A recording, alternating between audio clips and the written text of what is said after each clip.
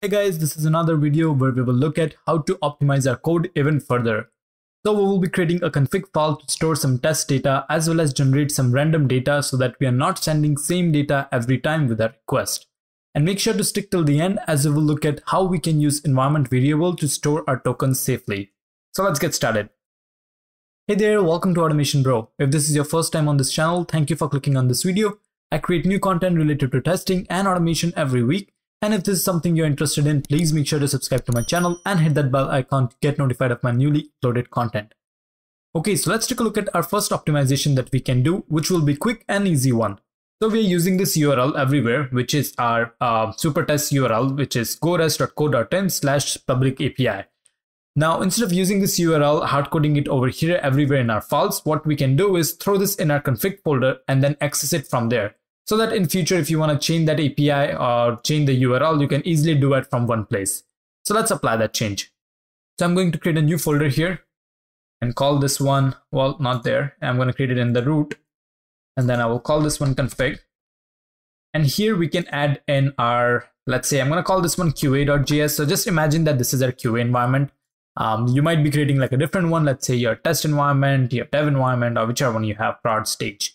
And then here we will simply just do export default and then pass in our base URL. And my URL, I can just copy from here and then just simply paste it here. Now what I can do is, instead of putting it like this, I can simply access it from my file qa.js. I will import that and move this on the top here. And then I can just simply do qa.baseURL. There you go. Now we can actually just access this, and obviously if I'm going to run a test, it would still work. So this is good. This is a great way of doing this. But if you notice here, we are also doing a bunch of extra stuff. Like we have this super test, we are doing this QA, and then we have this request here. And it doesn't make sense for our test to have all of this either. So what I will do is also copy this and then simply create another file. This time I can call this one common.js. Think of it as your common config file. And you can name this whatever you want. I just prefer naming it this way. So, and here I will paste all of this stuff in. I will move this up. And so this looks good. We have our super test. We're passing in that from qa.baseURL. The only thing I will do is export my request so that I can access it in my post.js file. Instead of requiring the QA file, what I will do is simply get rid of all of this and then require my common.js file. And I can do that by, well, it's not automatically importing for me, so I will import it myself. I'll just say import request from, and this is inner config, and this is common. So that's good. Now we should be able to run our test. So I'm just going to quickly run this to see if this works for us. I'll just do npm test. Okay, there you go. So our tests are working. It's running the whole thing. So obviously the tests are working, so we don't have to worry about that. But this is, look at this. This is much more cleaner now. We are just using one liner here. And we can do this kind of come in here, just replace this with the other ones too, and make sure that those are clean too. So I won't do that right now, but you can go ahead and update your other files. So this is a nice way. We created our QA file, which has our base URL. Then we created this common file, which is actually exporting a request. So that's pretty good. So for the next optimization, what we will do is, if you notice for our post test, we are, in fact, for all our tests, I'm just going to close the remaining tabs. For all our tests, we are creating data, right? We are creating data here, we're creating data, or basically accessing data there, creating some over here. Same thing for our users, we were creating data over here too. So we were sending in some data for gender and status. Now there's an easier way of doing this. Instead of sending same data over and over again, you can use a library called faker.js. And the way Faker works is it basically allows you to generate a massive amount of fake data in your basically browser, or you can do it through Node.js. So we can actually verify that if I scroll down, the way you would use this is I can say, hey, faker.name and give me a name. So it would just give me a random name. I can get a random email or random some information like contact card information. And their API is quite big. So you can get like address and basically company information, DB, date. Oh, there's so many stuff over here. So what we will do is import this and then take advantage of this in our test. So I'm going to head back to our test and then get this imported. So to do that, we will simply do npm install faker. This would install the faker package. Okay, so our package is installed. Now let's try to require it over here. So I'm gonna simply just do const faker and then do require faker.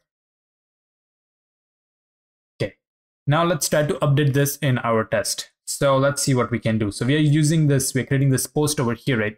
So instead of doing this title, I can change this up with some random title. So I can do faker dot, and they have something, and if you can take a look over here, right? Like I can use so many stuff here. I will simply use something called lorem, which would generate a random sentence for me. And I can say, hey, if I need a line, a paragraph, or a sentence, I'll say, okay, I need a sentence. And then I can do same thing here. Instead of doing a simple one-liner, I can do lorem.paragraph. And then this would give me like a bunch of paragraphs. So that's pretty cool. Now, if I try to run this, what I'm going to do is simply try to log this out to see how it would actually print out. I would just do data and then run this particular test here. See if this works for me. Back only. Right, let me run this and then you will see exactly what it will generate. Okay, there you go. So if I'll just move this up. So we have our title. This is just like a random sentence it generated. And then we have this huge paragraphs over here that it generated for us. So this is pretty cool, right? Like it was able to generate this title as well as body. So this is more like a real life scenario where someone would be creating a title and they won't create like something called my title, right? They would probably create something big as this and they probably add a body which would be much longer than what we were using one-liner. So this makes our test much more realistic while we are generating a random data over here through lorem ipsum, but it's still a lot more text. Now, instead of, in fact, putting it over here, it's better to just use this one-liner and it would generate automatically for us. So that's pretty cool. And we can use this in other places too. So for example, we were creating this random user here. So instead of using this email, I can go ahead and just update it with my random faker user. So I can actually, you know what, let me just copy this, paste it here, and I can just say create random user and call this one with faker. And I will require faker here once again. So I'll do require faker. And then for email, we saw that we can actually use an email there. So I don't need to do math.random. I can simply do faker.internet.email. And then it would, I can even say that, oh, it should take this first name or something, but I'm fine. I just want a random email. That's good enough. I can do the same thing for faker.name.firstname. It would give me a nice first name. So now what it will do is it will create a data with a new email and a new name. So I'm going to try to run this and actually import this first. I'm going to come in here, instead of doing create random user, I would copy this. And then I'm saying create random user with faker. And this would also import it for me over here. And if I'm going to run this now, it will create a random user with my particular ID and all this data. So we can verify this by just printing it over here. So I can do log, let's do log the response body. And I'm going to run the same test again. This time I'm going to remove this console log. If I hit run, we will see that it will create a new email as well as new first name. We can change that to just name, where it will create both first name and last name for us. There you go, it did. So it created this new name called Ike and then created this concepcion35@gmail.com. That's perfect. So it actually ended up creating this for us, and that's really nice. And every time I'm going to run this, it's going to create something new for me. And so this is, I think, a lot more realistic test scenarios, and you can use this pretty much anywhere you're using data, and it will actually create like a more real looking test data for us. So Faker is a really cool library, and I use this pretty much everywhere else. I mean, you can update this to your wherever you're using your data and just create random data through Faker.